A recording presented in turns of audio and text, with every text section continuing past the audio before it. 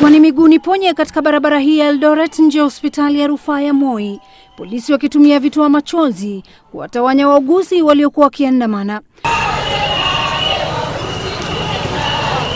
Duru zikiarifu kwamba walitaka kuingia ndani ya hospitali hiyo kwa lazima ili kuwatoa wenzao waliokuwa wakiendelea na kazi. Hii ni katika hali ambayo mgomo wa wauguzi nchini umeingia siku ya 23 hii leo.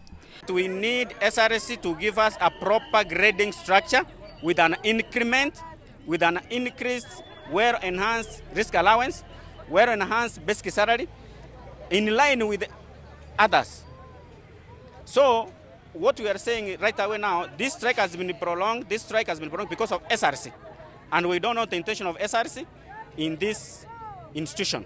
Huku baraza la magavana likishikilia kwamba mgomo huu si halali, maafisa wa kliniki pamoja na wale wa maabara wametishia kujiunga na wenzao wanaendelea na mgomo. We are determined that if this issue are not settled, because we have been following and they have been actually playing with our mind when they call us for meeting, but they never take anything into consideration. We made a clear memorandum and presented our preservation on what should be, taking into consideration our job description and what we are able to do on the ground.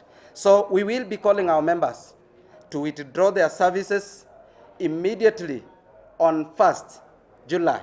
Wakilalamikia makundi mapya ya utendakazi, wanadai kuwa mgao wa kazi hauendani na malipo yanayotolewa.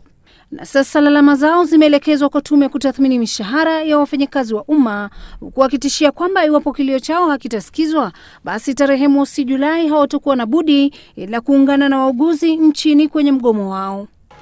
Lulu Hassan, Citizen Nipashe.